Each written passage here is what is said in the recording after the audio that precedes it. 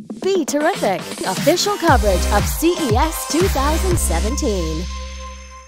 Apparently it's 5 o'clock somewhere, right, Jason? He's having fun at the Sands. We're bringing you back to the Las Vegas Convention Center for your live continuing coverage of CES 2017 here on BeTerrific, your official media partner, at BeTerrific TV on all social media. I'm really excited about this next guest, Andrea. You know why? Why? I love touchscreens. Yes. I really, really love them. And I Who also love doesn't? Apple. And guess what Apple doesn't have on their laptops? A touch screen. That's exactly correct. I've got a Ding, MacBook ding. Air. I've got a MacBook That's what Pro. I'm here for, folks. No touchscreen. Why do they do that, Remo? I don't know. But because of that, you have a whole business. Yeah, so the fact that Apple don't have touchscreen on their laptops is a fantastic opportunity for us.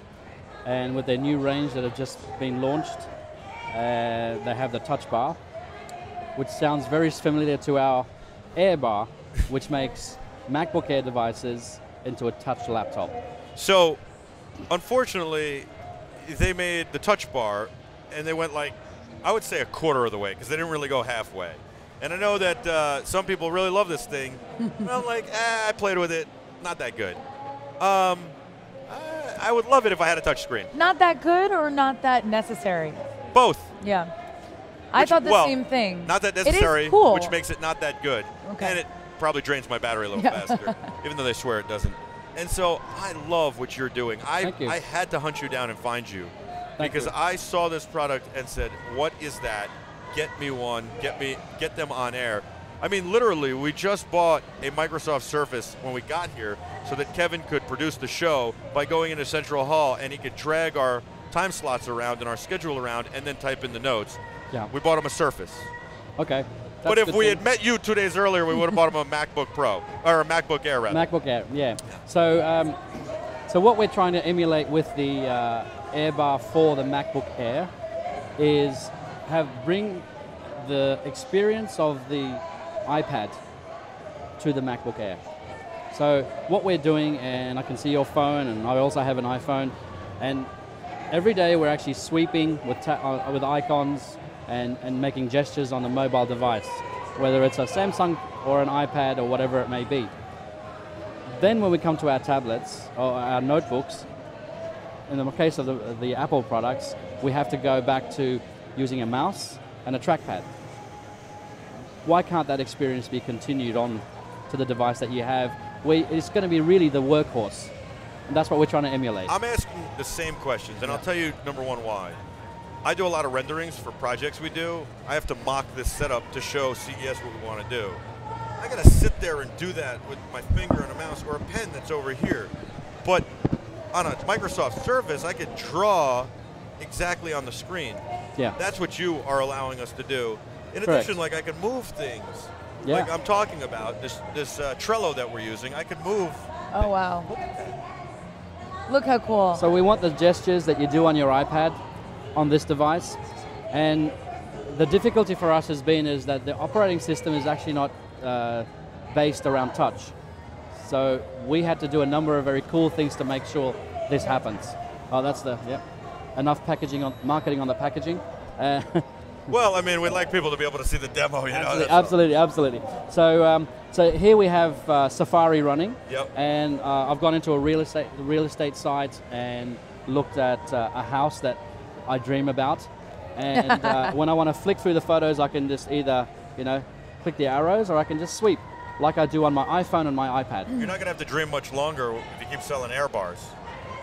I hope so. So please buy. Can I ask a question? Why the Air? Can you not do it with the Pro? Very good question.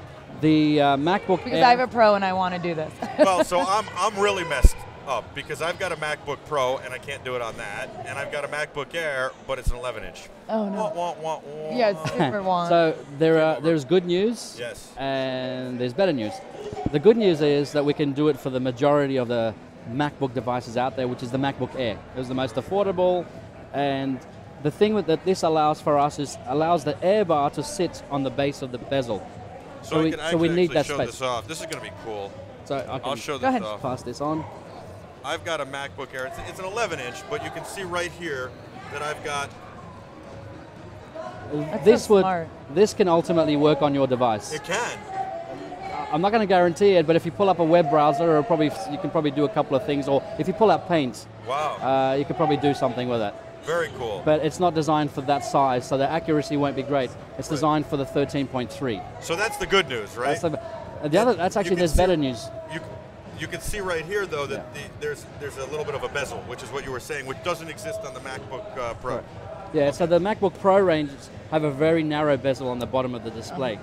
And as a result, it means that when we put the Airbar there, it will overlap the icons on this taskbar here. Got it. And that's not going to be the best experience. So what we're currently doing, our fantastic engineers in Sweden are working very hard for the next generation of this device, which is going to be a lot thinner.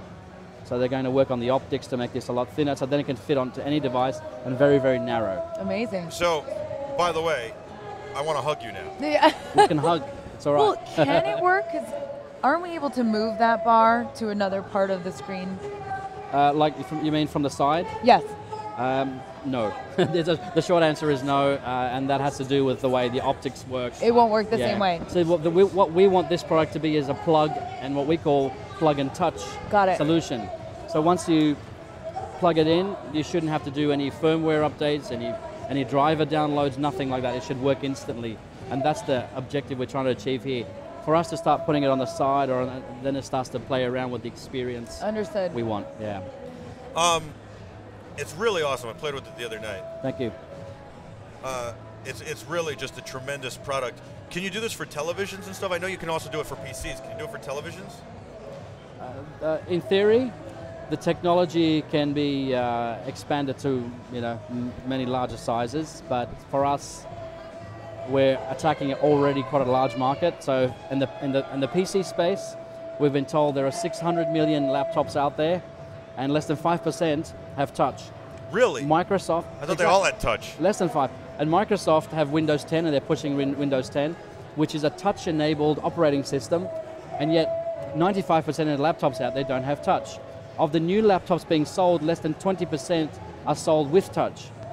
So that means we've got an opportunity for the 95% of the 600 million and 80% of the, I'd say about 160 million per year to sell some of these as a retrofit or as an add-on.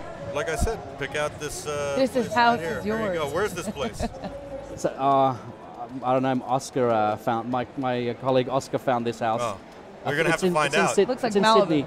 Yeah. It's in my area in Sydney. And, but I'm in the poor area. I was going to say, I like how he said it's in my area. He quickly corrected that. Yeah. I'm not there yet, folks, but I will be soon. It's in my area. But what was it? You said 600 million laptops, 95% don't have touch. Yeah, I would say that's pretty good. Yeah. So what it actually means is you don't have to go buy a new laptop because what people are doing with laptops, they're browsing, Facebooking, Dropboxing their content, so they need a good internet connection.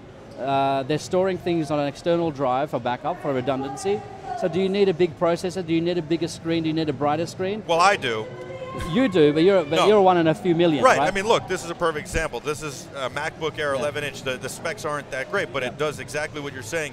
Exactly. I can answer emails at home and all that. I personally like it better than an iPad. Yeah. However, it doesn't have a touch, which I would like it to have. Correct. And those people, instead of going out to wherever and buying a brand new laptop, spending $500-600, for $69 for the PC side and for $99 for the Mac side, they're all hooked up. You've got a touch screen. That's great. Yeah. How did you think of doing this? I mean, to say like, oh, well, the Mac doesn't have a touch screen, or the PC, some of them didn't have touch screens, so I just do it. I mean, how did you think of doing it? From adversity come great things, and we tried to get our technology built into the laptops. So we talked to all the big players. Historically, our technology is actually a licensed product. Our sensing technology, which is touch and gestures. So in HP printers, we're in there. We're in Amazon Kindle. We're in all Volvo cars, the brand new ones coming out. We're in GM cars. We're in the top cars in China. So is that the way all screens are doing it now? Instead of actually having the touch on the other side of the screen and heat sensing you, they're actually having optics sense you?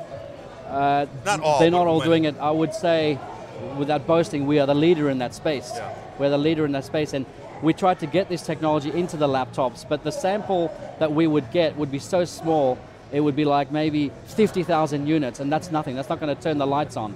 So we've changed our business model, and we said we're going to bring this directly to consumer and address 600 million people. I love it. Think about all the hospitals that don't need to replace computers now. Think about even food services, right? They all want to have touch screens everywhere, every computer, every register. You could have a register that's got an older computer on it and doesn't have a touch screen. You now have it.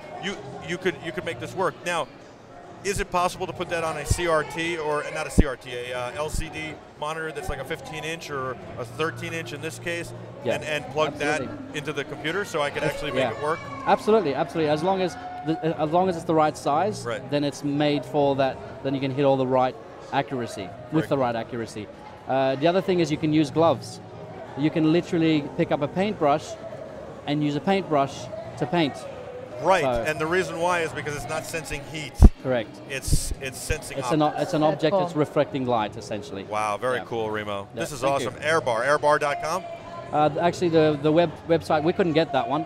So our website is www.air.bar. That's it. Air.bar. Love it.